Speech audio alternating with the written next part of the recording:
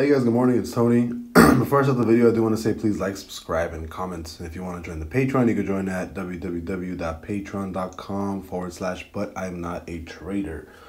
Let's talk about Bitcoin and why I think right now, well, as of right now, right, the really obvious trade here is longs, right? And this, I mean, all my Patreon members know this, but everybody should be long as of 63,347. And the assumption here is that it should be going up to 74315, right?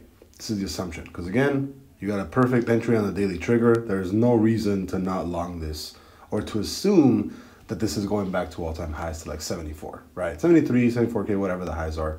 But this is just a regular trade, right? You're on trend. You're basically hitting the daily perfect entry. No reason to not long, right? There's already a couple people in the chat who already took this trade.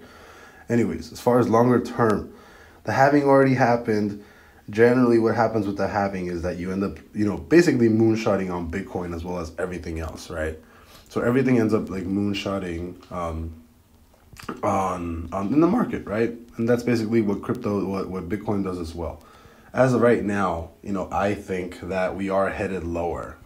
As much as people think the halving is going to do things for the market, as much as people think that, we're going to moonshot to like 120. Keep in mind, my target for Bitcoin is 120, 130, but not till July 2025, right? And I've already shown you guys this chart, I think, plenty of times, and I don't need to like go through this too much, but here's my master chart, right? And this is what I think, right? And this is a very, very rough estimate of what I think is going to happen, right? And this is just a play on cycles, right? Things that I've noticed, right? If you guys want to screenshot this, that's cool, but my ultimate target is 130, and my target date is July 2025, right?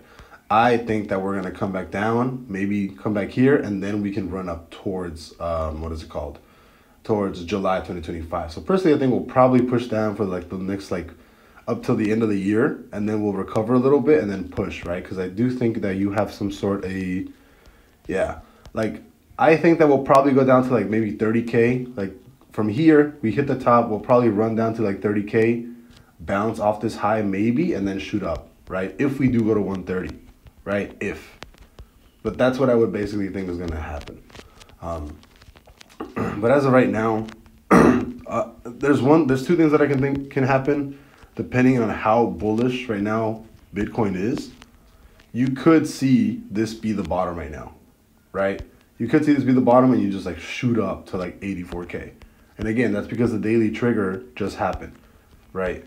So this could push us up extremely hard. But if this cancels out, you're going back down to 53K. And I'll tell you guys that right now, right? All I'm looking for is a cancel. And you have a 2-week closing in 11 hours. The chances of this closing is like 99% right now. You have to push up extremely hard. Keep in mind the 24-hour can cancel out. You can cancel out that 2-week because you are technically bullish on the daily, right? But it's one of those things, man, where a lot of things have to come into place for this to keep running up, right? And again, every single time that we've hit a 2-week, right?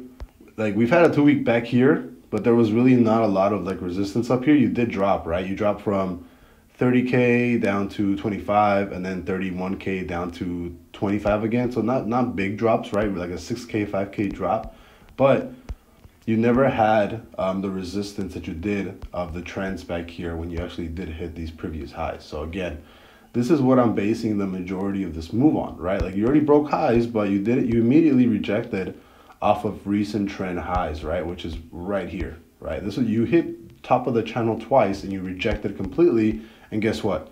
You also closed 2-week bear triggers on the same exact spot. You hit it, close, down. Hit it, close, down. Hit it, closes in 11 hours, down. This is the first time that this 2-week is going to close. Coincidentally, you're hitting the top of channel as well. So personally, I am extremely bearish right now. If this does end up shooting up, then obviously I'd be wrong. But just looking at this logically, there's no reason why this should continue up. Because we have a 2-week bear trigger here. You hit the top of channel, right? I think we're going down to at least, you know, I'm guessing probably like around maybe 41K, 51K.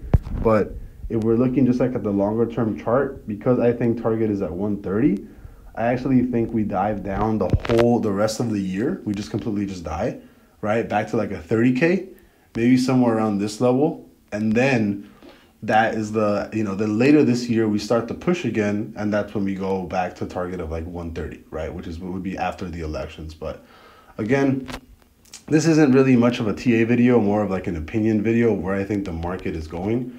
But yeah, longer term, I do think that Bitcoin, is probably maybe gonna go up to like 130, but not yet, right? I do think we have one more significant drop, and then that drop will determine whether we're actually gonna run up or not. Because if we drop, right, if we drop significantly hard and it doesn't recover and it starts doing things that it's not supposed to, I can definitely see us going all the way back to like 3-4K, right? If we start crashing super hard.